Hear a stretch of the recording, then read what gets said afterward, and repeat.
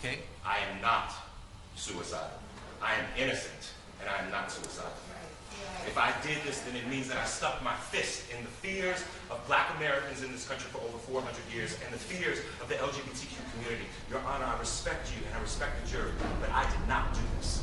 And I am not suicidal. And if anything happens to me when I go in there, I did not do it to myself. This is the God.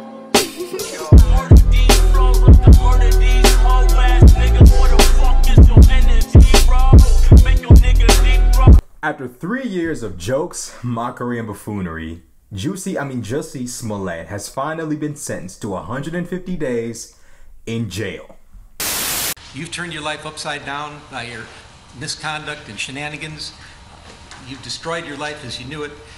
And there's nothing that any sentencing judge could do to you that can compare to the damage you've already caused yourself. Now, since the inception of his scheme, Jussie has expressed an array of opinions, actions, and attitudes that have all led to the conclusion that this nigga is out of his goddamn mind.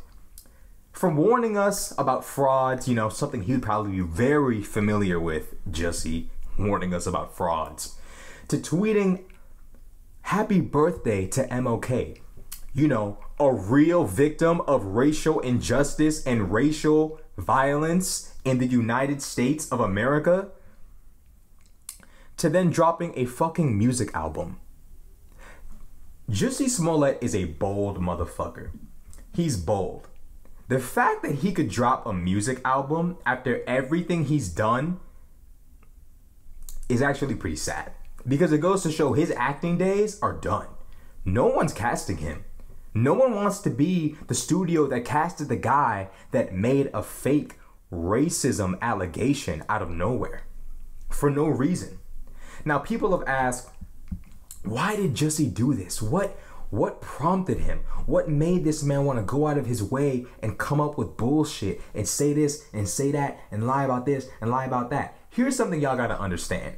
Careers can launch off of shit like this. If Jussie hadn't been lying, y'all need to understand the level, the heights that his career would have reached had he been telling the truth. If he was telling the truth, Jussie would be backstroking and fucking money.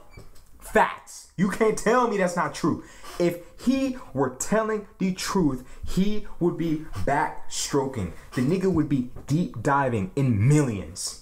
He would be casted in every slavery movie after this. After this incident had been reported and it had been found true, he'd be casted in every civil rights movie, every slavery movie, every racism movie. Jussie would be in every single one. Whenever diversity quotas needed to be met, hey Jussie, get your ass over here. They would literally, he would find no difficulty in fulfilling anyone's diversity quotas because the incident were true. But unfortunately, in this reality, the incident was false. And on a serious note, the man caused confusion and pain. America is a country that was founded on principles of freedom, liberty, and justice for all, and the idea that all men were created equal in the eyes of God and under the eyes of the law. But we all know that America only lived up to those ideals when it pertained to white men, not men who were black. And as a result, for a man like Jussie, a black man, to come out and fake such an act, to fake an incident such as this, when our ancestors wish that those things didn't really happen to them, wish that those things were make-believe, wish that those things were merely movie skits and movie scripts. For him to come out and fake it all, it caused pain. And it incited anger. It made people feel unsafe. It made people feel untrustworthy. It made people feel like they couldn't trust anybody. And it made certain people feel like they couldn't be trusted. It made people feel like there was something wrong with them.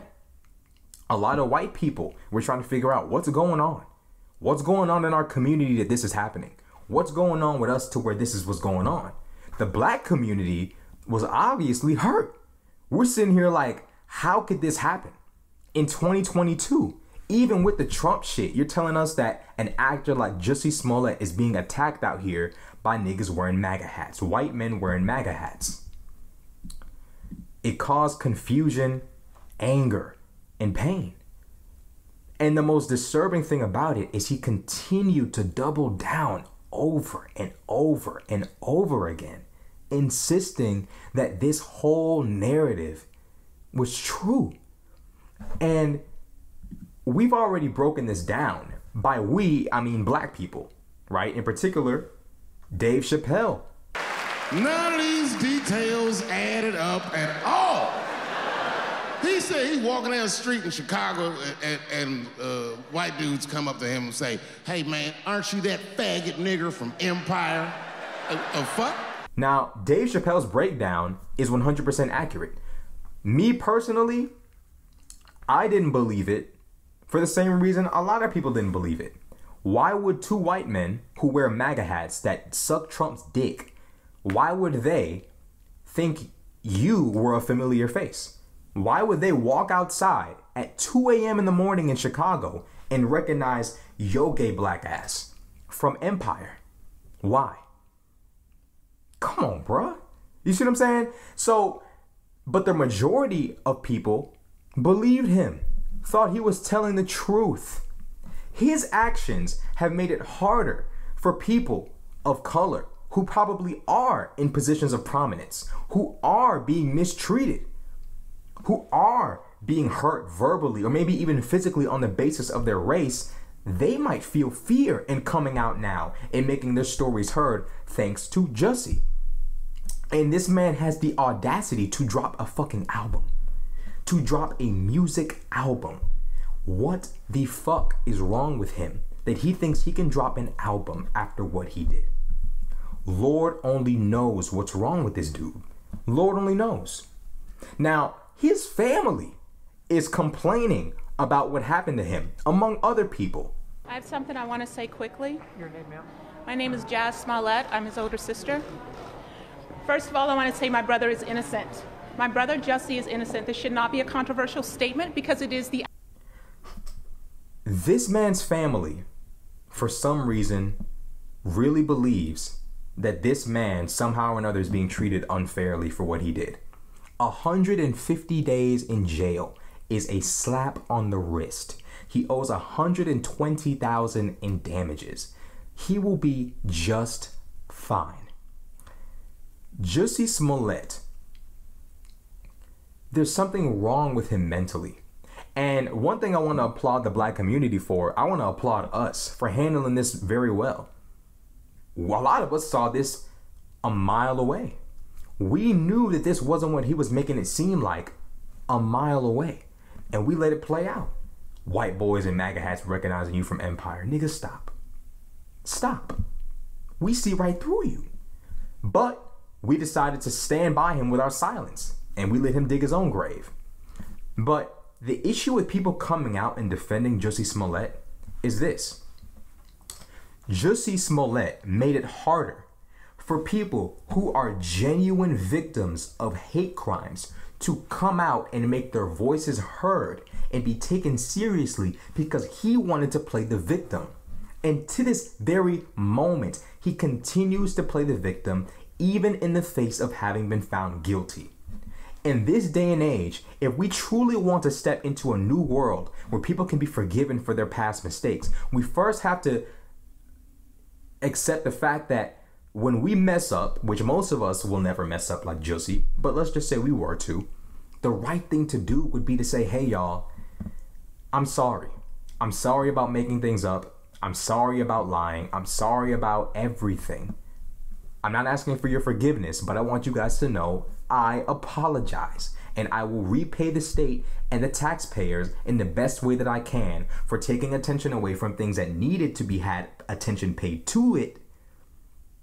I'm going to repay you guys for that lack of attention that should have been going to things that actually mattered outside of my ridiculous racism fantasy that I made up in my mind to garner attention. And it also speaks to this new era that we're in, where people are so hungry and so desperate for attention that they will literally disrespect the pain and struggles of their ancestors by making up a story about racial discrimination and violence. To where you feel so comfortable in Chicago as a black man that you think you can just make up a story about MAGA boys attacking you and you think you're going to get away with it. You genuinely believe that you're going to walk scot-free from this and you can't be touched. We live in an era of disgusting attention seeking, and I wonder, how far will it continue to go? How far will it continue to go? How far? This has to stop. The attention seeking, the sickness of people has to stop. The dude's good looking. The guy's an actor, co-signed by Taraji P. Henson. I believe that's how you say her last name. I probably butchered the last name. He's co-signed by some top actors in the black community. You were on Empire. You could have been on Power. You could have been in, I don't even like these shows. I wish they were never on air, but you could have been on Power. You could have been, I'm pretty sure Raising Kanan is a sub show of Power. You could have been on any one of those shows. You could have taken your acting empire further, but you squandered that. You destroyed that by playing the damn fool, trying to be MLK, which you are not. Dude out here retweeting MLK like you didn't just fake a whole race incident. The seeking of attention and the buffoonery has to come to a close. It just has to stop.